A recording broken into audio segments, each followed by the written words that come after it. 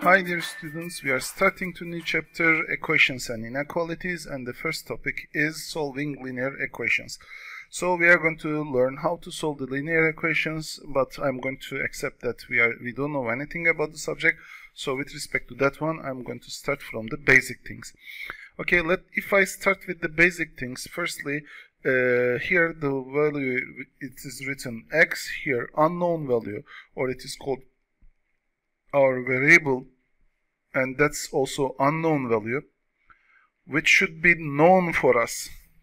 Unknown, and we should make it clear, and we should find the value, we should make it known. So unknown value, we need to find the value, and we are going to use the BEDMAS rule here, inverse BEDMAS rule in linear operation.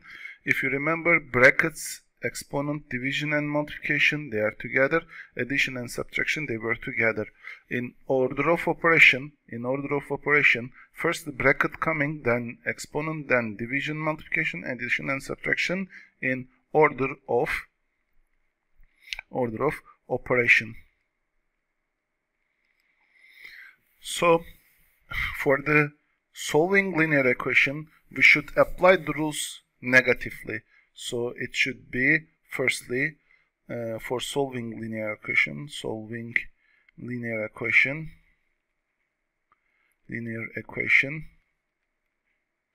firstly we have to do addition subtraction. We should solve addition subtraction problem, then we should solve division multiplication problem, then exponent problem, then bracket problems we can solve. So for the solving linear equation, we are going to use these methods again.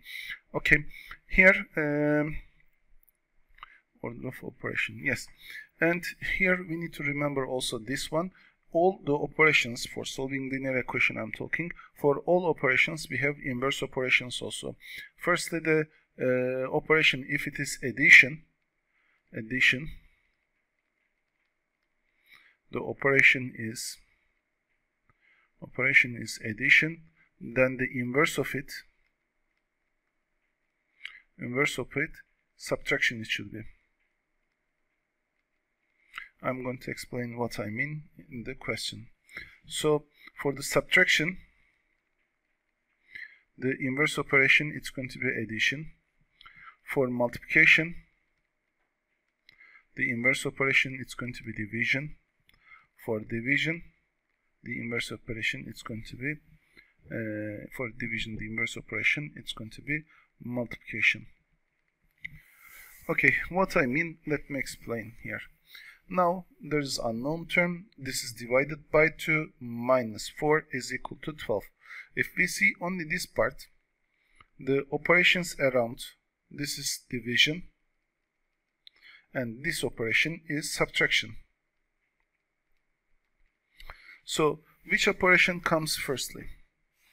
Of course, when we are doing order of operation, I mean when we are calculating the values, we should do with respect to BEDMAS rule. But when you are solving the question, firstly you should solve the subtraction problem.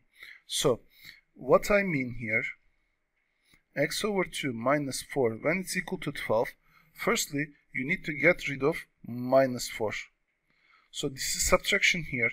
When you send to other side, which is subtraction here, when you send to other side, it becomes addition, and this minus 4 goes to other side like x over 2 is equal to 12 plus 4 it becomes. Okay, so if it is equal to 12 plus 4, x over 2 is going to be equal to 16, and the operation between x and 2 is division, and the inverse of division, it's going to be multiplication. So when you send to other side, it's going to be multiplied, or let's make it multiplication, and x is going to be equal to 2 times 16. X is equal to 32 is the answer of the question. If you want to check the solution also here, you can do that one. 32 divided by 2, I'm rewriting this part because it is x over 2 minus 4, so it's equal to 32 minus 32 over 2 minus 4, which is equal to 16 minus 4.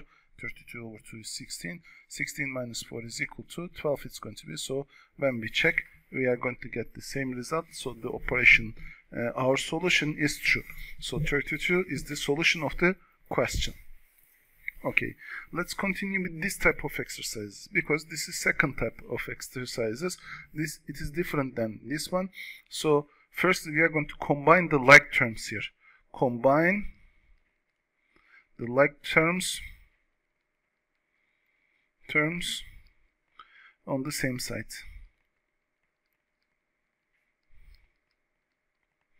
This means variables on one side and the other side, variables on the one side, and the numbers or constants or coefficients, not coefficients, sorry, constants on the other side. It's going to be variable in one side, constant in the other side. It's going to be, let me rewrite this equation. 3 times 2x plus 5 is equal to 2 times 2x minus 7 plus 25.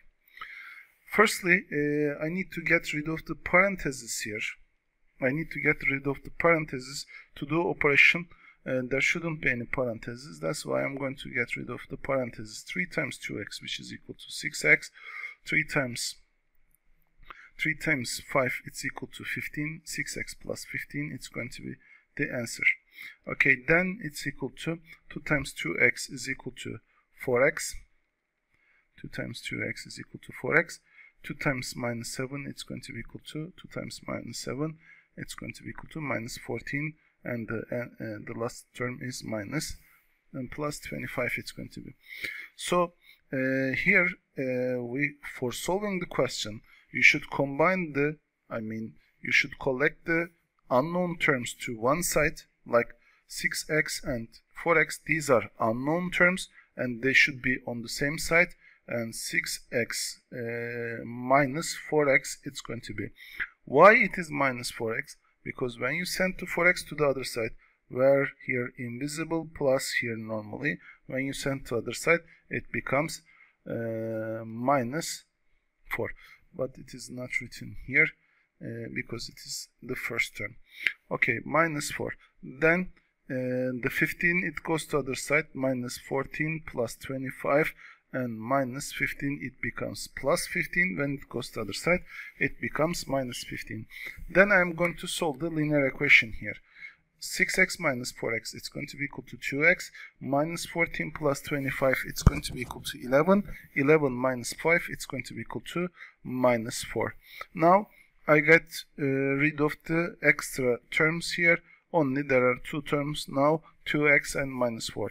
On this side we have 2x, and x operation between 2 and x is equal to multiplication, or I can write like this. This is multiplication sign. So I'm going to send the 2 to the other side with division, because 2 here, it is in multiplication form. 2 times it goes to the other side, x becomes minus 4 over 2. But there is no need to make it minus 2, because the term is, minus 4 over 2, it's equal to minus 2. It's going to be, and the value of x is equal to minus 2. This is minus 2 because you are dividing minus 4 over. Here, do not confuse this part. This is minus 4 over 2, which is equal to minus 2, and x is equal to minus 2 you are going to find. The result is negative because of minus 4. And when you send the 2 to the other side, it cannot be negative, because it becomes negative or positive only by addition and subtraction. The operation here, it's going to be multiplication, the inverse operation, it's going to be division. Multiplication inverse is division. Okay, let's continue with the last type of question, and we are going to finish our lesson with this question. Here, this type of questions, for solving this type of questions, first you need to get rid of this denominators. So the denominators should be sent to other side. This denominators means division. When they go to other side, you should multiply them. So 5 times x plus 1, it's going to be 5 times x plus x plus 1 it's going to be, and the other side it's going to be equal to 4 times x plus 8. Actually, I'm going to use times sign like this because I don't want you to mix with the x sign. Instead of times, I'm going to use dot. Okay, 4 times x plus 8 it's going to be, and 5 times x. We are going to apply the distribution rule now to bring into linear form. 5x is 5x plus 5 is equal to 4x plus 4 times 8 is equal to 32. Now this 4x goes to the other side and it becomes 5x minus 4x, and the 5 it goes to other side and it becomes 32 minus 5, and 5x minus 4x is equal to 1x. It's equal to 32 minus 5, which is 27, and x is equal to 27. And as you are going to see, 27 is the solution of the question going to be.